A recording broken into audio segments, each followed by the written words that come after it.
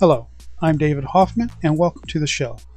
This is the first episode in a new series all about assembly language programming using Microchip's PIC line of microcontrollers. And in this series we'll be using Microchip's free integrated development environment, MPLAB, to do all of the coding. Now, I'll be covering everything from simple coding exercises to more advanced assembly topics later in the series. Though this series is for the beginner, advanced users are welcome to participate as well. I'll be using Neolog's Mini28 breadboard design aid in this series, but you can follow along with any 16F882 compatible microcontroller, a breadboard, and a few electronic parts. Okay, so in this episode we'll start off with getting a single LED to blink and add code to control the blink rate as well. We'll also expand on this later in the episode. For this episode you'll need a PIC kit 2 or 3, MPLAB IDE, 8 390 ohm resistors, 8 LEDs, color isn't important so use whatever you have on hand, the datasheet for the PIC16F882, which can be downloaded from Microchip.com, a PIC16F882 or a Neolog Mini28A, which can be purchased from Neolog.com, a breadboard, and a bit of wire. Okay. To begin, let's plug in the Mini28 into the breadboard. Now since we are only going to be using one side of the Mini28A, you only need to plug in the side where the PIC kit plugs into. Like this. To begin, connect a black wire from ground to the Mini28A.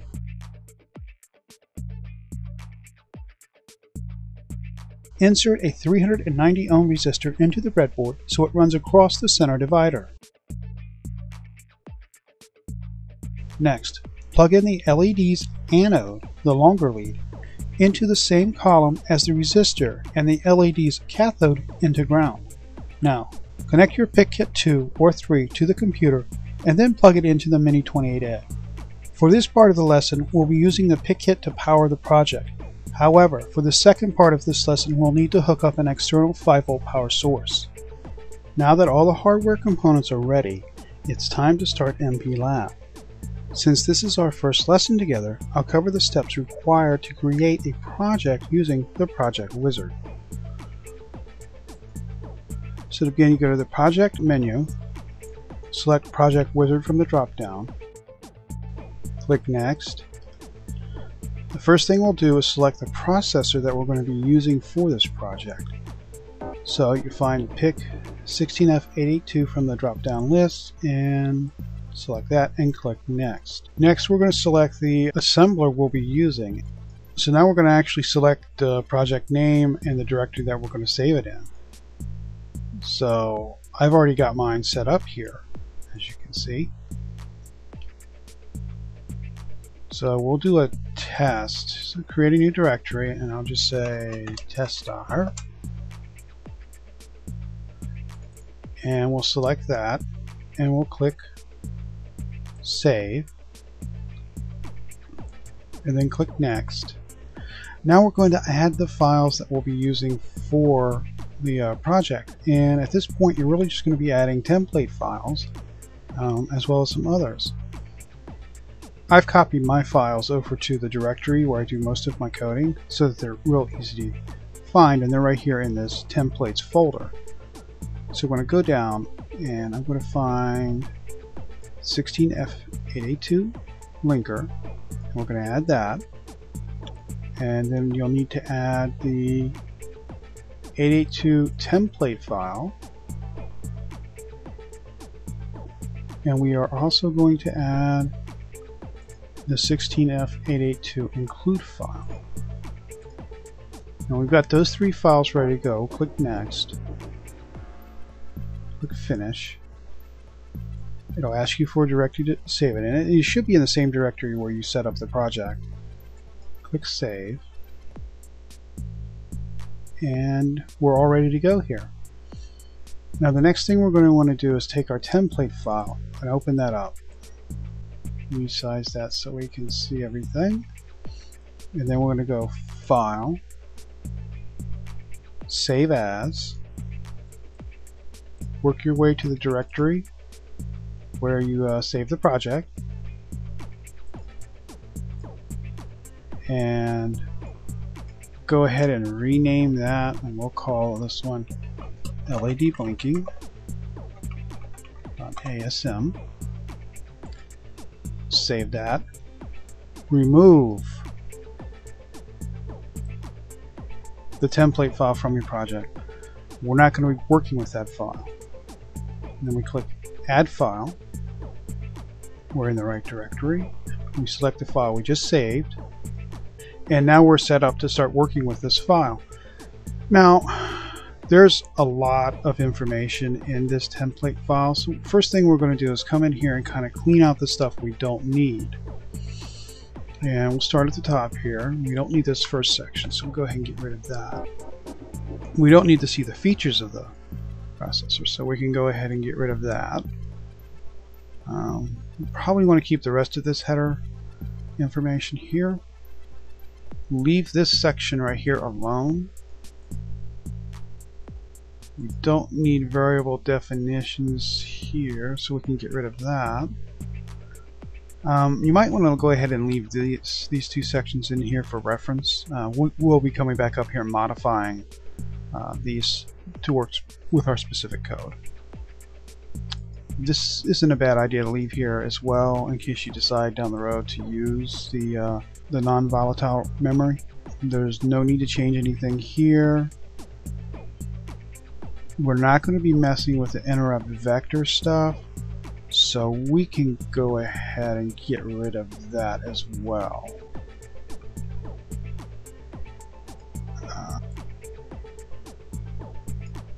Okay, we're not going to need any of this code down here at the bottom, so we can go ahead and get rid of that too. Now leave the end statement down here because the compiler actually needs that to properly compile the program. So we always have to have that end statement at the end of our code. Alright, now we got things cleaned up here a little bit, and I want to change things around. I'm going to actually get rid of this main program code declaration there. We're going to put in leave start there, and we're also going to add main, which will be in our main program. So the first thing we're going to start doing here is configuring our microcontroller to operate the way we want to. And there's some things we have to do. Now our start code, we actually are going to have to specify where we want that at. And I usually put in just the org and then the address, and this tells the compiler that this particular block of code will always start at this address, and that prevents conflicts with our reset vector block of code. So the next thing we need to do is type in bank select port A, and this tells the compiler to put in code that will change the active bank of memory that we're using to the bank where port A is contained. Okay, so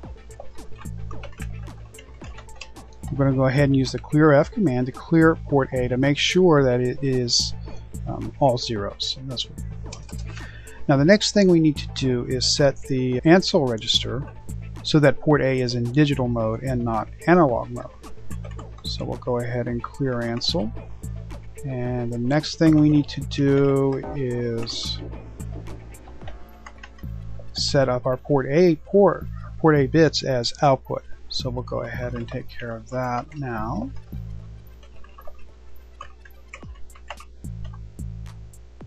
Okay, that takes care of our config part of our code. Now we can go up here, change our header right there, and we'll go ahead and copy this header. We're all set to go there. Now we've got main set up, and I know I use the word main always for my main routine, just from my C programming days. Okay, so the first thing we got to do here is add code to turn the LED on and to turn the LED off. Bank select port A, bit clearf port A comma 0. Now this actually turns the port A bit 0 off, and then we can say bit setf port A comma 0, and then go to main. Now I can tell you right off the bat we're going to have a problem here. Let's go ahead and compile. And now that we're ready to actually program, we need to come up to Programmer, select PIC16F882. MPLAB will then connect to the PIC kit, and we can go ahead and program the target device. Make sure mClear is up. Okay, as you can see, the LED is turning on and off so fast that we can't see it. So we need to put in some routines to slow things down here. So what we'll do is create a routine. We'll call it LED pause.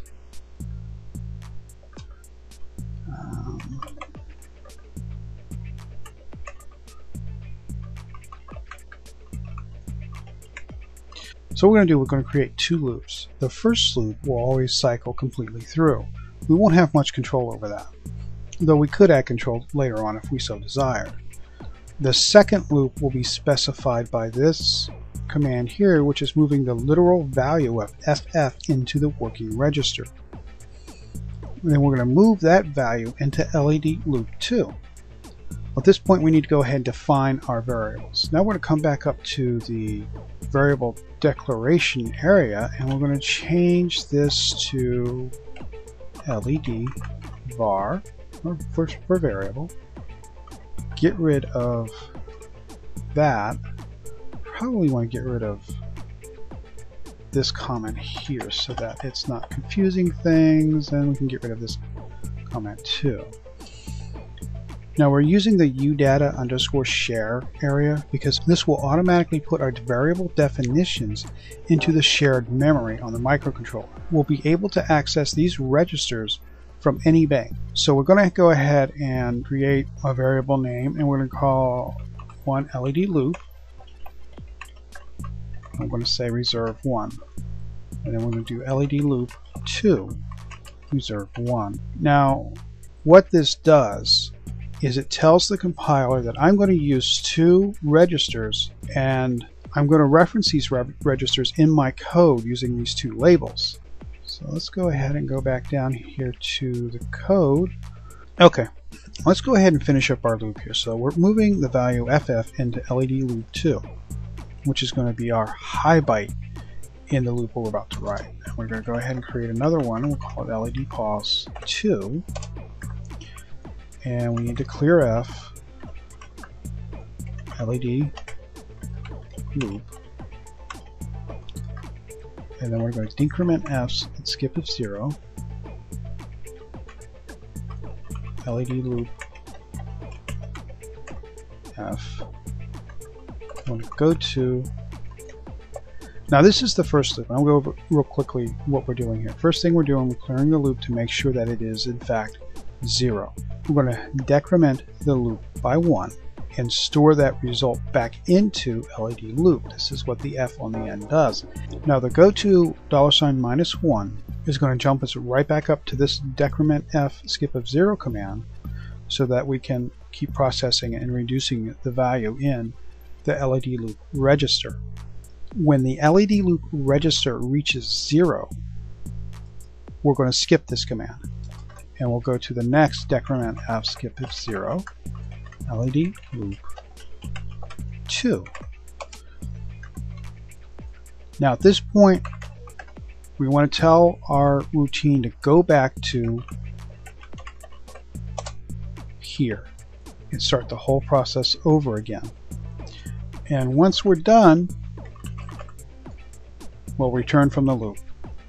Now we can come back up here to our main program, and we can say, okay, clear port A, and then kill some time with LED pause. Then we're going to set port A bit 0, and we'll do the same thing. Now let's go ahead and compile the code. Okay, I got an error when I compiled the code. Let me go ahead and bring it up here so you can see it. And what it's telling me is that symbol not previously defined LED loop 2. And I can see right now I've got one too many O's on there. So I can just double click on that error, and it will take me right to where the error is in the code. and I can remove one of my O's there. We can compile again, and this time everything's good. Let's go ahead and reprogram the PIC and see what happens. Bring M clear high, and now our LED is blinking like we want. Okay, I'm going to go ahead at this point and add a external power source to the breadboard so that I can add some more LEDs in here.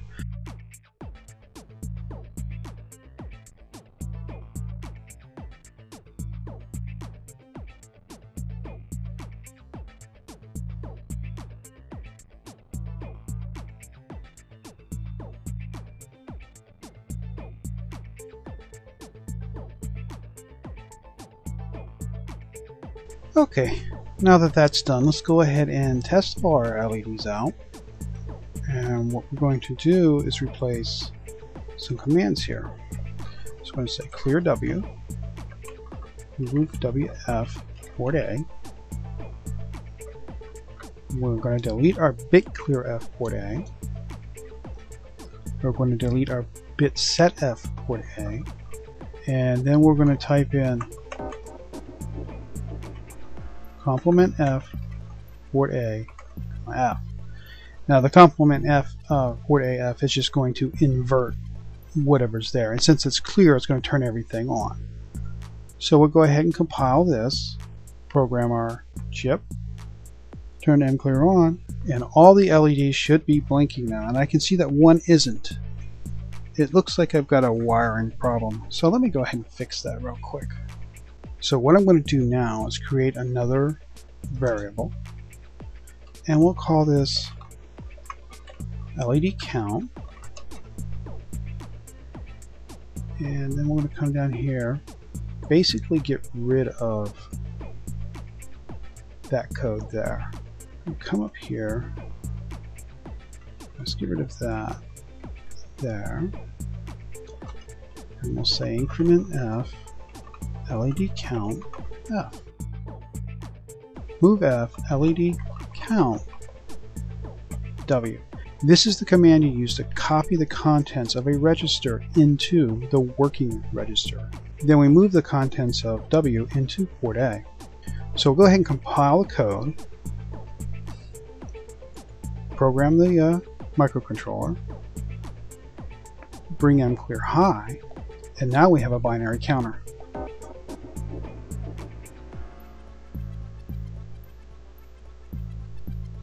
And you notice that the counter didn't start at precisely 0.